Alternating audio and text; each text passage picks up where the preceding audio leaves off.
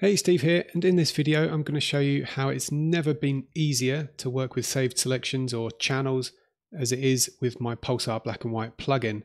Now let's dive straight in just so that you can see whether this is going to be for you or not. Now if you're familiar with saving selections as channels, then you'll be familiar with the channels panel. So let me just come over to this image that I've already edited.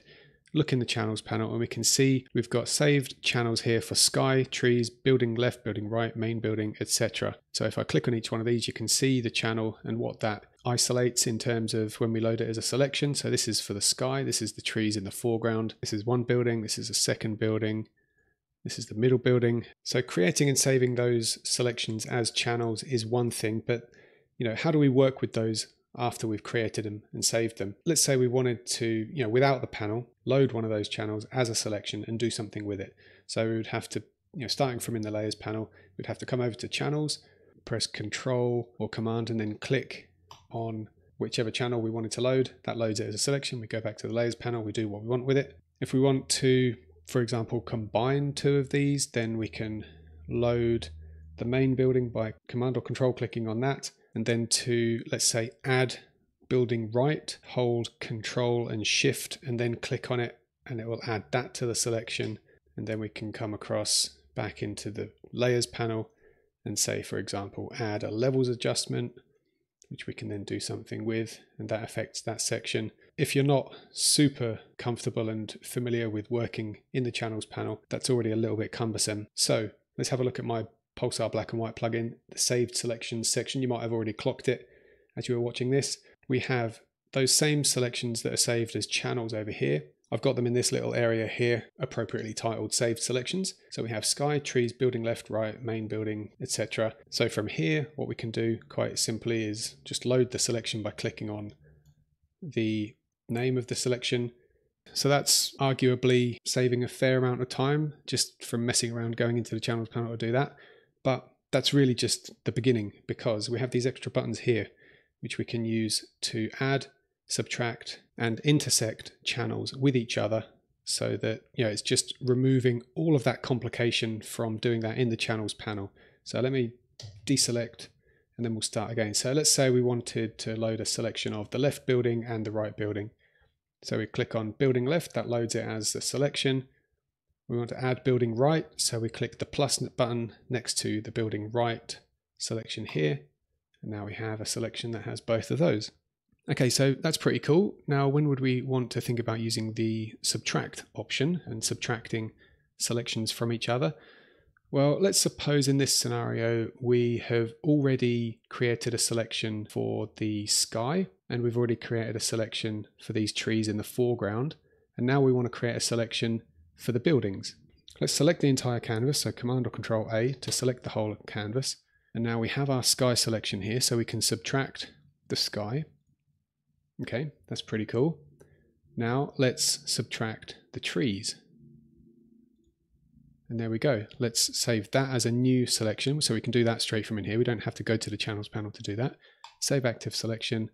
Let's call this all buildings. Okay, and now we have all buildings down here. We can load that again. We can add any kind of adjustment we want, and it's going to load that selection as a mask. And now we can do what we want to it. I'm not really sure why you'd want to turn it completely white like this, but that's just to show the effect and the benefit of what we're doing here. Now let's think about when we might want to use the intersect option.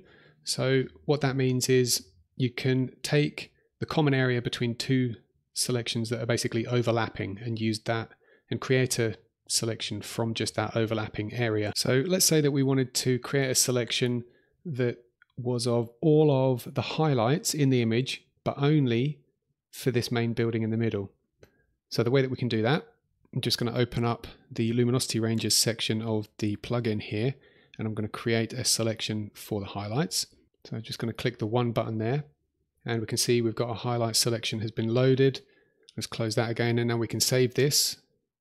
I'll call this H1.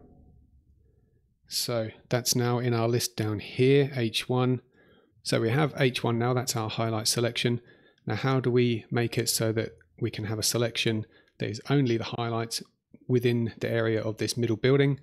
Well, we can load H1 as a selection, and then we can press this X button next to main building here, and that's going to load a selection that is the intersection between those two selections. So I click that. Let's save this now. Save active selection, main building H, main building highlights. So now we have that in our list, MBH. So now if we look at that in the channels panel, we can see we have just the highlights for that main building there.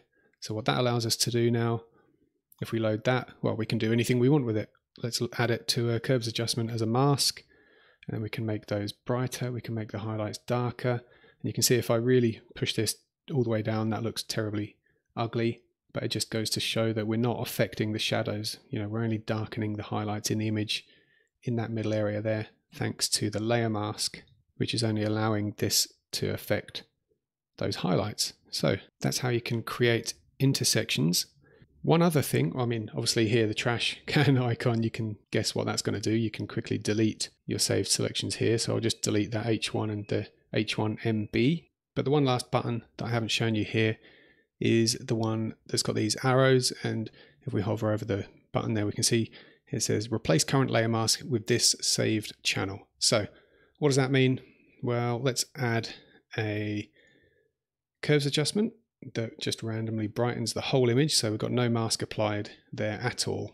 This button is going to allow us to load any one of these channels or saved selections into the layer mask of the currently active selection. So if we want this to only affect the sky, we can load it with the sky saved selection, or the trees, building left, building left, building right, main building, building right left hand side, background building, which is gone now, and all buildings. Now what I've just shown here is a pretty good use of that. You know, if you just want to make an adjustment and then decide where you're going to place it using these saved selections. But where it also comes in really handy is if you've created a selection, say for example this building left, and then you've applied it to a lot of adjustments already. Let's say I've used this one selection to create 10 layers with that layer mask applied, but then I realize I've made a mistake in that initial selection. Well, it's going to be a right pain going back and updating 10 masks manually to correct that. So what this allows you to do is create a new corrected version of any selection. So let's say building left. You know, if you wanted to scrap that and then make a new one for building left, all you need to do to then replace all of your old masks that used building left is click on each mask and then hit the replace button. So hopefully you can see how this is really useful, and you know, really takes a lot of the complication out of using the channels panel to do all of this. If you have any questions, let me know in the comments on YouTube. Otherwise, you can click the link below to grab a copy of the plugin. Thanks for watching. Catch you next time.